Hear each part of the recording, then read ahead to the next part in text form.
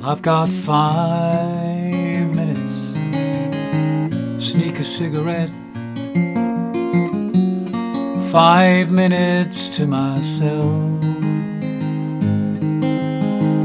Back behind the screen door of Angie's luncheonette, ain't got time to worry about my health.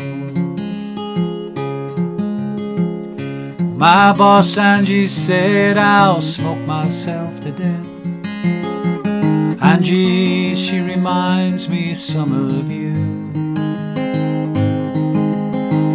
Back when I was Romeo and you were Juliet, West Texas, Capulet, Montague.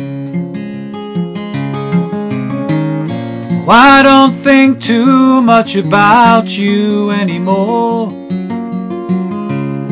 Well, we weren't much more than kids, and it was nearly 20 years ago I shut and locked that door. And I've got 5 minutes, not much time to reminisce.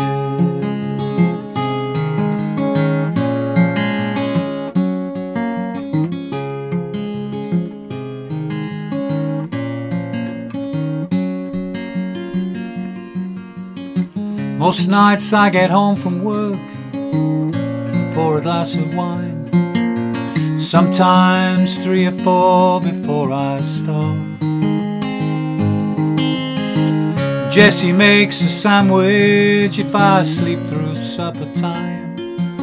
She leaves me on the couch to sleep it off. Jessie's just turned 17, she's wild as she can be. There ain't nothing I can do. Last weekend she ran off to meet a boy in Tennessee,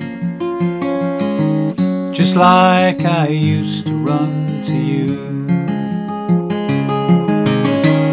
I gave her hell when she came home this afternoon, mascara running down her face.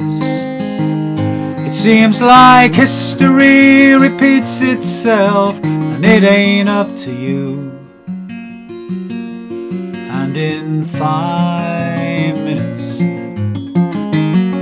well, your whole life can change.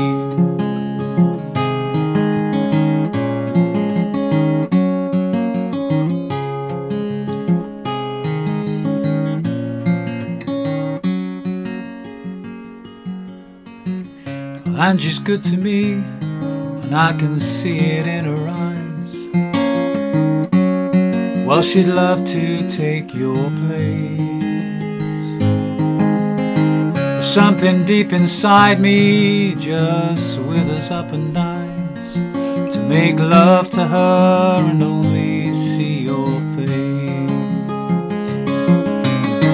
Somehow I've let myself go gently down the stream, a fine example I have set, between the working and the living and the ghosts that haunt my dreams.